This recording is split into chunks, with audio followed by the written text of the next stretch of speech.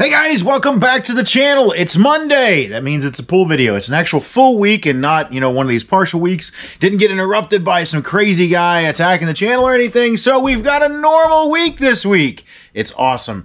Bought a couple cars, went to a couple yard sales. It was a great weekend. Give me just a couple minutes, get everything turned on, get cleaned up. I'll be right back with you.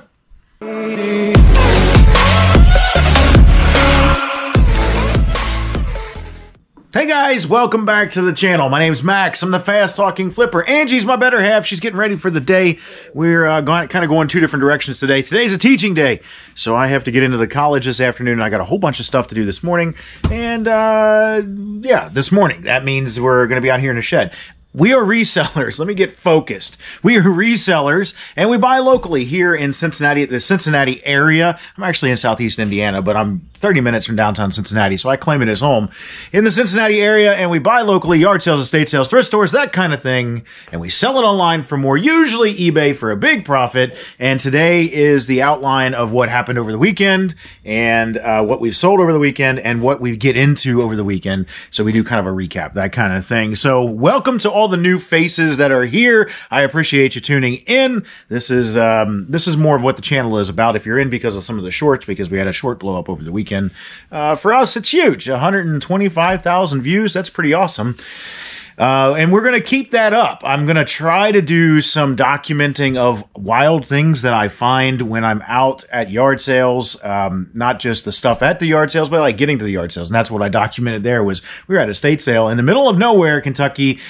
And getting back to the highway, we found some rather interesting stuff that you would not normally find on the beaten path because that's just kind of the way it is. So that's going to be fun. Call it adventures and yard sellings. But today, I have 12 items going out of here for $948.48.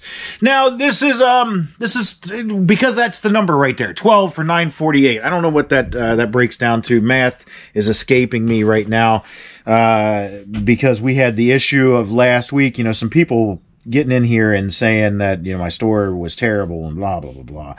That's $79.04 per order. Now, that's inclusive of shipping. So, don't think that that's inclusive of shipping, but shipping is going to be somewhere between, we'll call it $10 even. So that's $69 per item that's sold to go out of here. The issue of last week was people were saying, you only sell 3 or 4 items a day. Yeah, I do. Sometimes we sell 8. And it's great, but we have set our store up and we've changed our store so that we don't have to spend an hour shipping on 35 orders over the weekend. That's not fun. We can all admit that shipping is not fun. I have 12 items to ship, and they're going to be pretty easy items to ship. And I did almost $1,000, $948.48. That's pretty good. That's a pretty good average sale price. ASP is what that stands for. Average sales price. And that's a pretty good ASP. And knowing our rate of return, on average, we pay about $10 per item. If you take every item in here that I have, if you look at this EQ versus this jacket, and you average them out, every item that comes in, we pay $10 for because that's how, we look at things. So if you average it all out, we sold $69. We paid $10 for everything. There's 12 of them. I got $120 in expenses. We'll call it $120 in shipping. That's $240 of this $948. Probably have another 13% in fees. So we'll call it another $120. It's $360 out of that $948. To make math easy, I'm going to say it's $348.48. Just to make math easy for the numbers. Now, we're probably a little low, probably a little high. It's all right. We're just guesstimating on stuff. That means there's $600 in profit there out of 12 items. $600 in profit out of 12 items over the weekend, and I wasn't here this weekend. I was busy out running, doing stuff. Now, we'll call 30% tax that we pay to the man, and it's on $600, that's $180. That's $420 in my pocket. That's straight cash in my pocket that we made on stuff over the weekend, just random stuff. And you will see some of this stuff is absolutely amazing. Some of it's stupid. Some of it wasn't worth selling, but it's been listed for so long we just left it up. And then some of it's like, wow, I can't believe you got $200 out of that. So that's the way we do things. But that's the point. You don't need to sell, and you don't need to have I won't use the number, but you don't need to have 10,000 items in the store to have a successful store. The way you would need 10,000 items in the store to have a successful store is if your sell-through rate is very low, and not very low, but on the lower end. If your sell-through rate's on the lower end, and you need to multiply that by your average sales price to get where you need to be for selling, for your target goals. Now, I say where you need to be. That's different for everybody, and only you can judge that. What makes it look successful for you? What makes you feel like you're getting your money's worth? I would say that having a 10,000 item store isn't a great idea unless you're full-time, but what do I know? Because I don't know your particular situation. So a 10,000 item store would be very difficult for somebody to run, unless it's like media, where you have CDs and books and that kind of thing. I can see where that would be a lot easier to run than it would be a 10,000 item store like me, where we've got shoes and clothes and media and knickknacks and paddywhacks and give a dog a bone, those kind of things. I've got a lava lamp. I've got a 4-foot stormtrooper over there, that kind of stuff. Imagine if you had 10,000 items like that. That's a lot of space. That's expense. It's going to be hard to do. So just know where you need to be on your stuff and how it looks. But for us, we have an average sales price of about $60. Every order that goes out, every cha-ching we hear on eBay, we know we have about $60, give or take, coming in. And we know that we paid $10 for the item because we've been doing this long enough. We can average it all out. And we know our sell-through rate on our store is that we can turn our store over about every 5 months. That's where, it just says that you have so many items in, so many items out, and you can turn your store over every 5 months. That works for us. It keeps us right around the $30,000 every 90-day mark. And if you don't believe me, I will show you, because people were doubting that as well last week. So the $30,000 monthly or 90-day, there you go. That's where we're at. 909 listed, 535 sold, and 29,598 for our 90-day. And that's actually down because we had a terrible week and a half. So, it's not as high as it was. We saw our highest has been like 37,000, which is pretty darn good, because that means we were chugging right along. So that was pretty good. But to get out of the numbers and get into the stuffs, let's get into the stuffs. It looks like I sold some good stuff, man. I sold a lot of tools this weekend. And that goes back to my point of selling tools is a good idea. Toolbox. Sold a 7-piece screwdriver set, Blue Point. We all know about tools. Blue Point, Snap-on, Mac, Matco, Cornwell, that kind of stuff. Those are your quality tools. Not, those aren't the only ones. I would add Bosch to that to some extent. Excuse me. I'm going to get rid of this. I think that's sold too, so I'm going to go ahead and grab it. I want to get rid of that toolbox because I don't like how it's just chilling out in the middle there.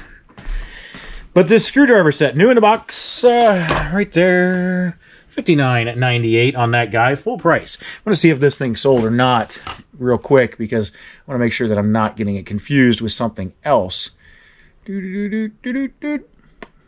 Yep, it did. And it sold, this little tire pressure gauge. Since I already had it out, I went ahead and got rid of that. $19.98 for the tire pressure gauge, that little guy there. Also Blue Point, $19.98. So that's gone. And I can moving right along, back to my stuffs. Felix the Cat, Toy Box 1. It's right here. TB1. This sold quick. Angie just listed this last week, and we're surprised that it sold as quick as it was, because it did not have a good sell-through rate. But when you price things right, you will be the next one to sell, and that's what we did. $19.99 on that. I think she mentioned something about we were definitely the lowest priced one out there. So $19.99, and it sold. J4. I'm going for a vintage Pepsi Cola drinking machine clock. This was, man, we still have a home phone just because my aunt, need I say more, she's old. She's 70, gonna be 75 this year, and she insists on having a home phone. So we still have a home phone, so we were able to hook this up and test it, and it's just like, wow, I can't believe people still use these things. more power to them, but not my thing. So there it is, a Pepsi clock. It lights up here, which is kind of cool, but the ringer is like annoying as hell. And it works, but that little guy had it listed. Now, this was another thing. Somebody said in the comments, like, you're very misleading. You don't say, when you sell something sold on an offer, you don't say what the offer was. Yes, I do. I say what the offer was every time. Maybe I mess it up every now and again, but I say what the offer was, what it sold for, because the screen I'm looking at tells me, it doesn't tell me what the original listing price was. It only tells me what it sold for, so I have no way to say the wrong price, really. I might mess up the number because I'm an idiot, but short of that, I have no way. What the comp we throw, or the screenshot we throw up on the screen, because eBay only allows you to see certain things, and where we go into eBay, sometimes it won't show us anything less than the original listing price as it sold. So I say it here, but that comp might show up. So I know we listed this for $24.99, but it sold for $20 on an offer, and it sold quick because I was like, well, if I've got somebody on the hook, they're nibbling, I'm going to go ahead and yank that hook into their lip, and I'm going to get them right in here. Next one, Disney Eeyore Soft Fleece C2. Huh.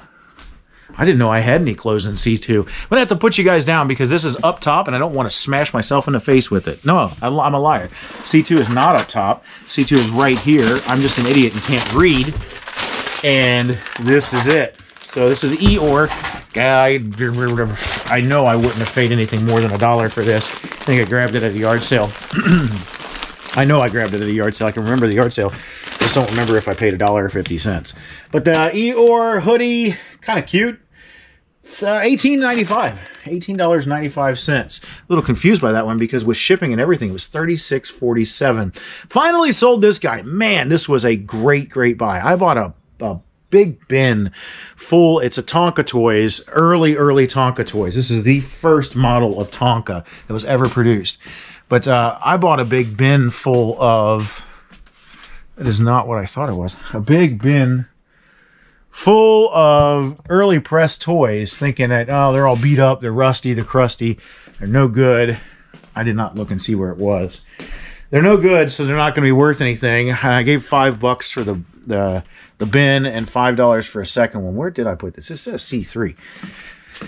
C3? Did I put it in a bin? And I didn't think they would sell for anything. I didn't think they were going to be worth much of anything. And you'll see here in a second, boy, I was wrong. This guy, and you'll see, like, this is insane. Look at how just crusty and gross that is. It is not in good shape, but it just goes to show, if you know what you're looking for, and I did not, I had no idea, don't get me wrong. I had no idea what I was looking for. It was completely luck. But there were like 5 or 6 big toys like that in this bin, including this one back here. And this one I gave $5 for on its own. This one right here. You see that guy, he's in way better shape. I figured he would be worth a ton of money, and he's worth a decent amount, but not like this. This guy alone, this early Tonka, somebody's probably going to restore him. $100. Now I had it listed for $139.99, I think. And I knew I was high on that, but there weren't many listed. There were plenty listed that were in great shape or better shape, and they were listed for hundreds of dollars. But I knew that there were none listed in this condition, so I went a little high on that, thinking I would get some traction, and eventually I did. But $100 on that guy going out of here, so that's kind of cool. I sold a watch in E3. No, you did not. Oh, here's a topic. Putting like items in the same bin. I sold a watch in E3. You can see there's 3 different watches, and I have no idea which of those 3 it is. So this is how you accidentally grab the wrong item and ship it out. This is a 5295 Invicta series chronographs, quartz blue and black, 2-tone, 43 millimeter, 5295, 5295, a 5295. How long have we had this? A long? Well, it sold for good money too. A 5295. So that's what I'm looking for. 5295, 9418. Nope. 5295. 5295 right there. So you have to know. Personally, and I think Angie listed these, and that's fine. She listed them like that because she's going to beat me up if I harp on her. Personally, when I list stuff like this, that's the same item. When I go to put it in a bin, I find different bins for them so that I know that I can't accidentally grab the wrong one. I can't think that I have the right one if it's in a different bin because, you know, I'm not looking in the other bin. I'd had to be completely wrong on the bin and completely wrong on the item too. So this particular one, though, we got these. I believe we got these. I know we got these at the Pittsburgh yard sale, or the yard sale, Pittsburgh auction, where we had a whole bunch of stuff that we got for a pretty decent amount. And I don't know. I would say we probably got $5 into it, maybe. But sold for $149.98. $149.98 on that guy. That is a good sale. Another set of tools. Man, we had some really good sales over the weekend. Followed up by like a $7 sale, which is it's great. This is a plier set. I'm just gonna reach down and grab it. My back is not what it once was. Blue Point plier set. This big guy. Gonna go out of here just like that. There you go. 5-piece plier set. BPL 501. Blue Point pliers. $89.95 for that guy. Going out of here. Then some video games. Video games. Lego. Media 4. A lot of 6 Lego video games.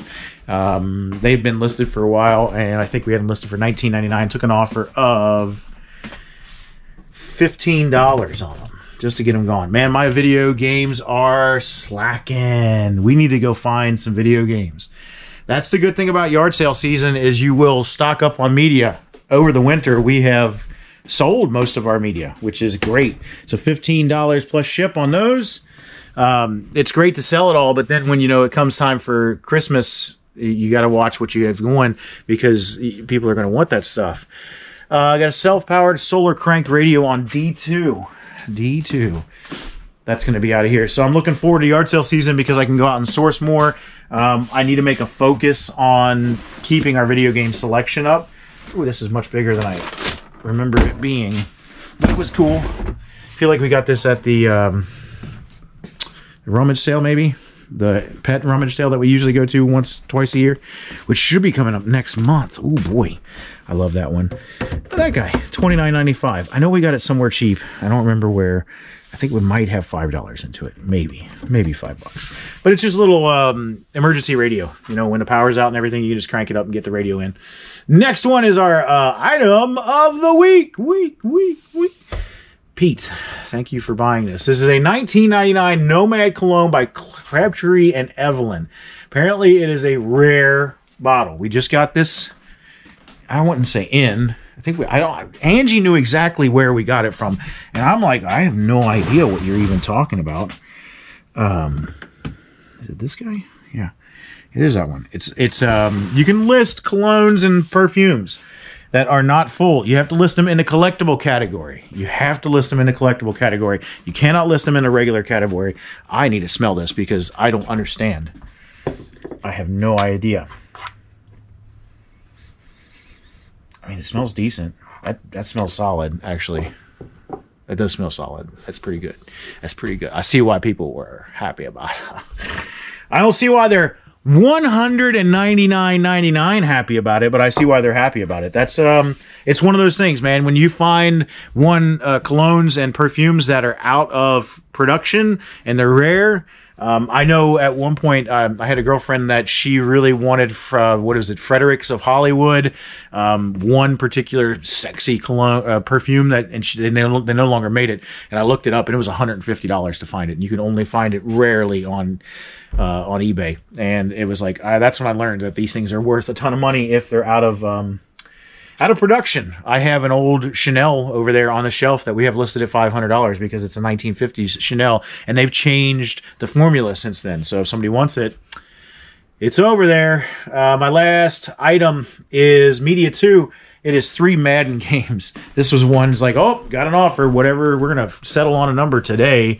3 Madden games, 02, 04, 06. They bought them every other year. Like, I'm not buying odd numbers for the GameCube. somebody might be completing their collection. 02, 04, 06 football games, sports games typically aren't worth a ton of money.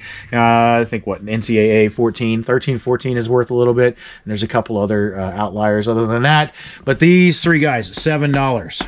Going out of here, $7 getting out of here. So we talked about a couple of topics over the weekend. I had a great weekend buying cars. Here is one of them. That is a 2008. I gotta get it off the trailer so I can get the trailer back because I pay by the day for that.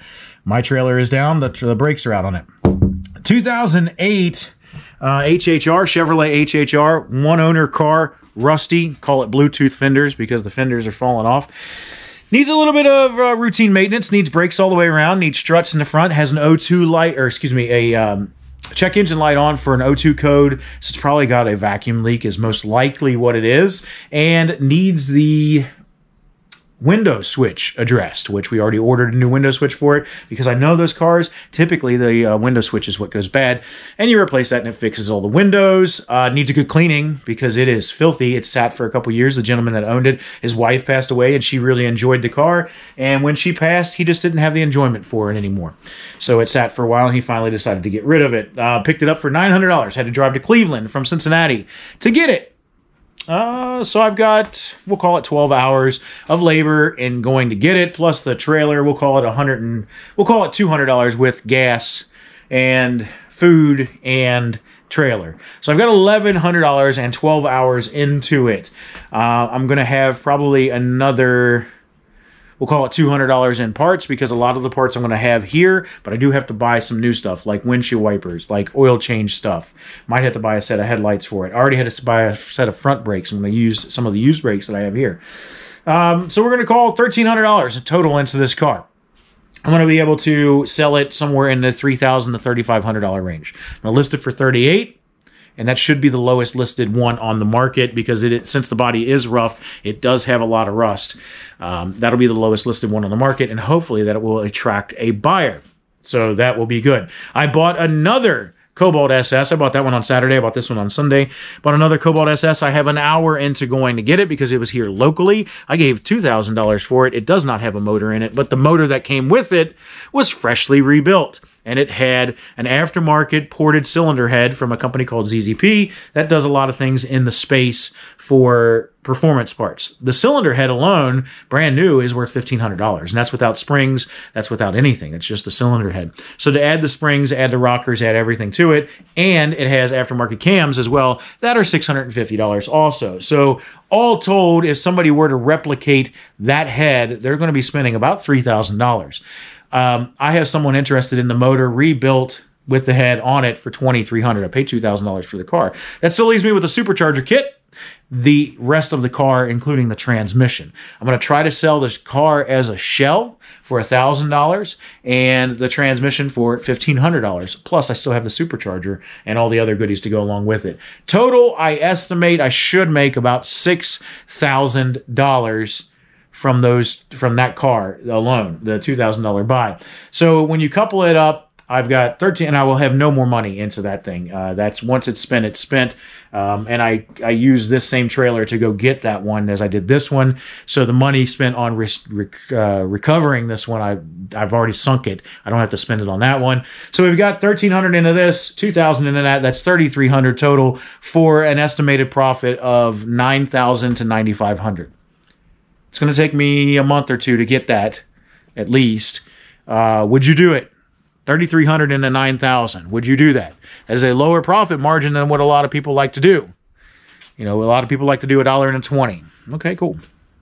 I will turn it up and lower my profit margin because now we're talking, what, $5,700 to $6,200? Heck yeah.